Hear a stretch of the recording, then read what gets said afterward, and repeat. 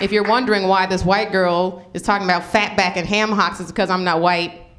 Both of my parents are actually black Native American. There's some white in there somewhere, sprinkled in there somewhere. But yes, I am black. And when you look multiracial like myself, why is it that people always feel the need to try and guess what you are? She's white. She is Puerto Rican. Clearly she is albino. Sir, that is not even a race.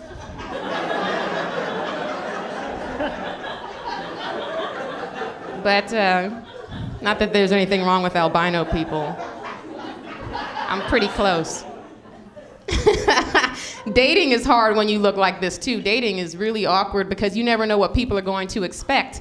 I was out with a guy one time and he was like, "Oh, I didn't know you were black."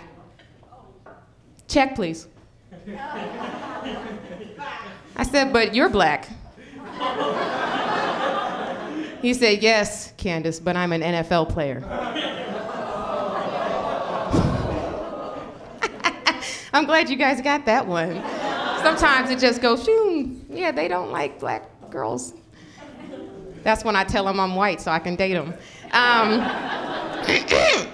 But, oh yeah, growing up was awkward because, you know, I couldn't really go to like get my hair done at the black salons with all the other black girls, and because it just wouldn't go right with my hair. So I just went, my mom took me to a white hairdresser, and the hairdresser, she tricked me.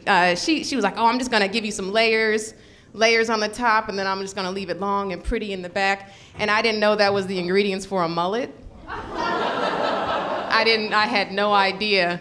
So instead of just looking like the poor white girl that wanted to be black, I ended up just looking like a white girl that was poor.